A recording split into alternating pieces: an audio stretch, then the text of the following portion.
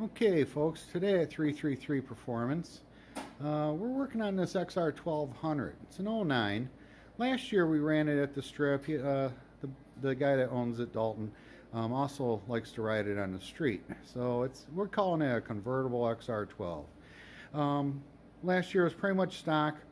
We did a few engine mods to it. We did some exhaust work, tuned it, and some powder coating and repainting the engine. Usually the engines are silver in this. We like it black because it just matches better. Originally this bike was orange. It's now all blacked out. The only orange in it is going to be the powder coat. So we thought we'd kind of show you what an XR12 looks like all tore apart. If you look at the crankshaft here, that crankshaft is the biggest crankshaft I've ever seen in a Sportster engine. You do have to buy special stuff when you're dealing with an XR12.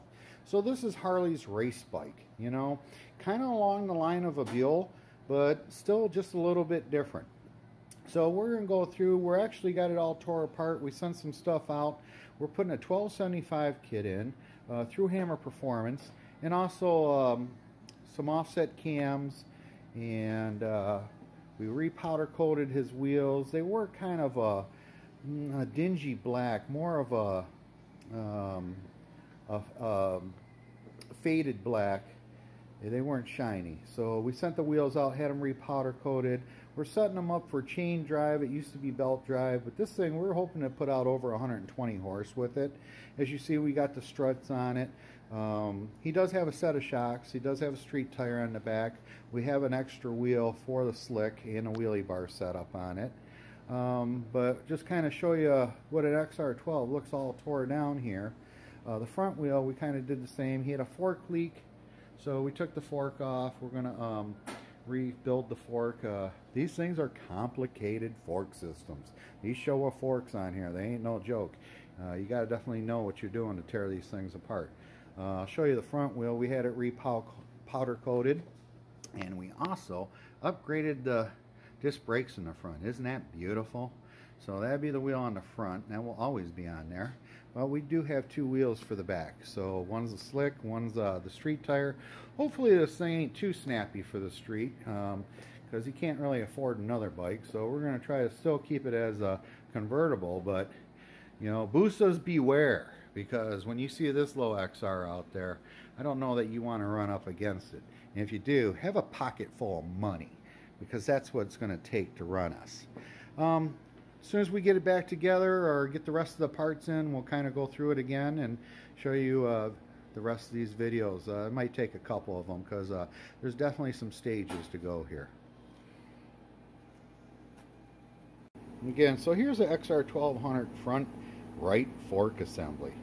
And like I said, it is a complicated little piece of work here. We could upgrade it, but we really just don't have the money at this point to upgrade it to a little bit better suspension. So we're going to work with what we got, rebuild it, put new seals in, fix everything that's wrong, and put it back on the bike. It should be fine. Okay, so we've got a lot put back together on this little XR. I got the exhaust on, got the cylinders on, gotten a lot of our powder coat on. So we're just going through the final details of different things.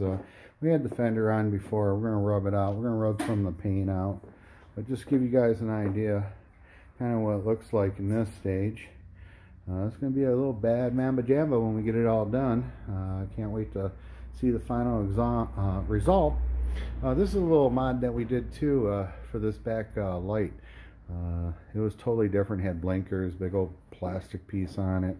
So this is a little, and actually now it's got the blinkers built into the light, LEDs, your brake light.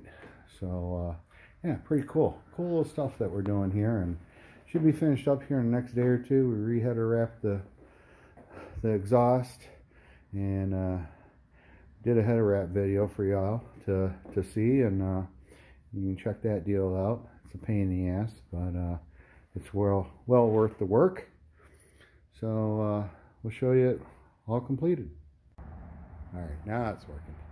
All right, so we just got this XR all put together, got the gas tank on. It's not quite finished, but it's finished enough to start it. Got the new halo headlight on there, and it will definitely blind you. Everything seems to be hooked up. We're going to key it up a couple times. We're going to let her fire up, see what happens. All right, go ahead. Yeah, the fuel sounds a lot better now too. Yeah.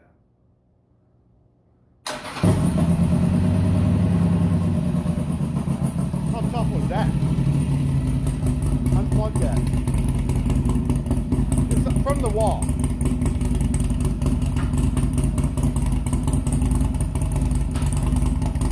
Okay.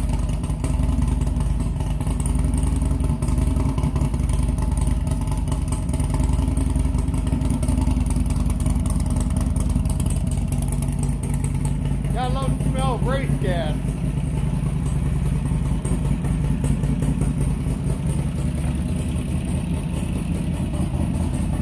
It's a little rattly.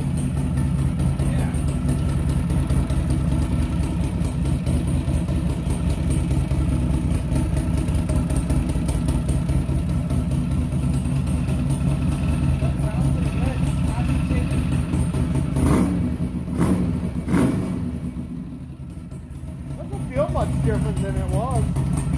Not too much. It's definitely a Look at that door.